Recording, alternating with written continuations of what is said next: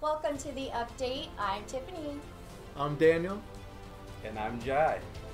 Today we are covering current world events, talking about the definition of what an insurrection is, and of course our favorite part of the show where we all look back on this date in history and so much more. The update is coming up next.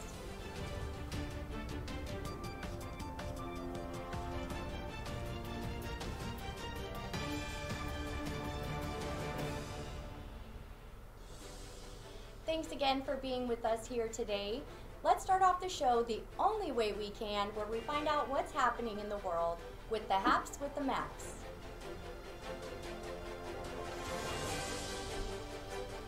Russia has been bombing all areas of Ukraine. It's no holds barred now, as men, women, children, buildings, shopping markets, all of it, they're all targets. And just like Russia's symbolic Kerch Bridge, one of Ukraine's most popular tourist sites, a glass bridge, was attacked but remains standing.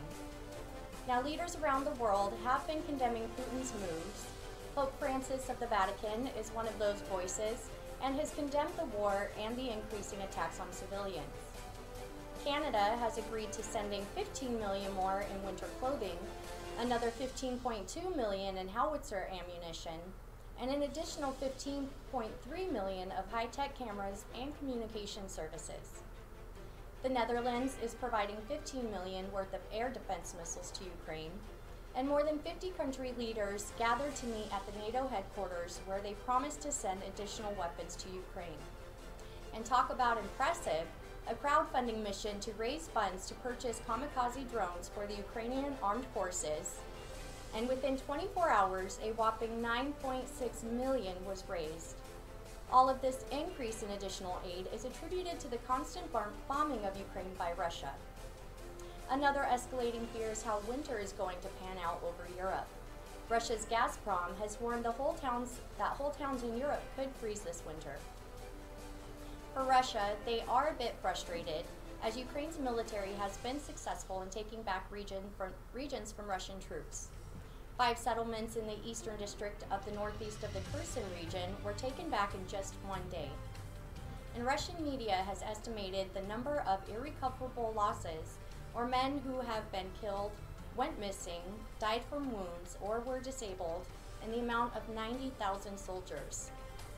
Russian forces are being depleted of ammunition and weapons, and due to the sanctions imposed, they are not able to produce the necessary equipment. And despite this, there has been developments with the Nord Stream 2. One link is good to go, according to Putin, to begin delivering gas again.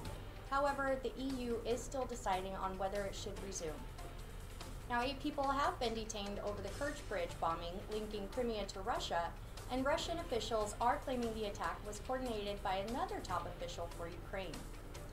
Putin is set to meet President Recep Tayyip Erdogan and talk about a possible way to end the war. And we'll make sure to keep you updated on Monday.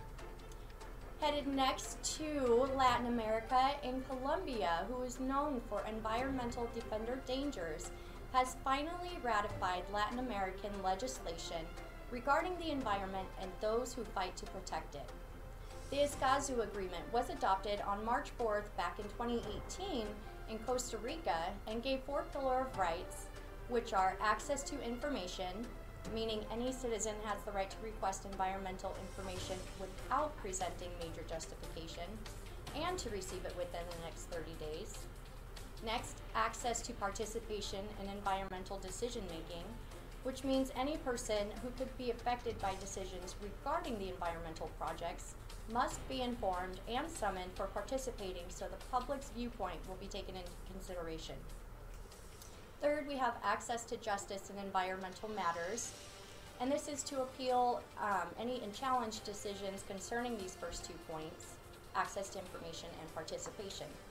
This principle also guarantees states will provide entities with experience on environmental matters.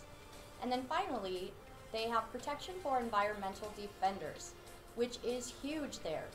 This means that states must secure a safe environment for environmental human rights defenders, recognize the rights of the defenders to participate in environmental defense activities, and prevent, investigate, and punish attacks committed on environmental defenders.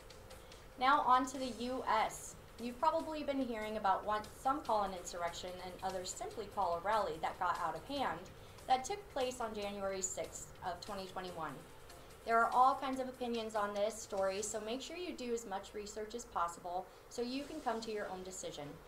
The media is great at using trigger words to invoke specific feelings, so don't be fooled or misguided by opinions that have an agenda. Moving on, the first Native American woman has been in space. NASA astronaut Nicole Mann made history last week by becoming the first Native American woman in space and the first woman to command a Crew Dragon capsule, where Mann is the mission commander. A little more background info: Nicole Mann is enrolled in the Round Valley Indian Tribes in Northern California and is also a colonel in the U.S. Marine Corps, where she served as a test pilot and was deployed twice in operations in both Iraq and Afghanistan. Mann's response to the recognition: she says, "It's important that we communicate this to our community so that other Native kids, if they thought maybe this was not a possibility, or to realize that some of those barriers that used to be there are really starting to get broken down." What an inspiring story of strength, courage, and determination. Next up, when will the inflation increase stop? Well, not anytime soon, unfortunately. September alone saw an increase of 8.2% when compared to the same time last year, and overall from August there was a 0.4% increase. Now, the Feds have been trying to combat inflation by increasing rates. However, it hasn't been a huge deterrent yet. Families are still seeing rises in food, housing, and gas prices. Even department stores are starting to offer discounts early this year. The topic of inflation is sure to be of importance come midterm election time in November. Definitely interesting times we are living in for sure, and stay tuned. Up next we will be talking about the Insurrection Act, what it is, what it means, and why it's important.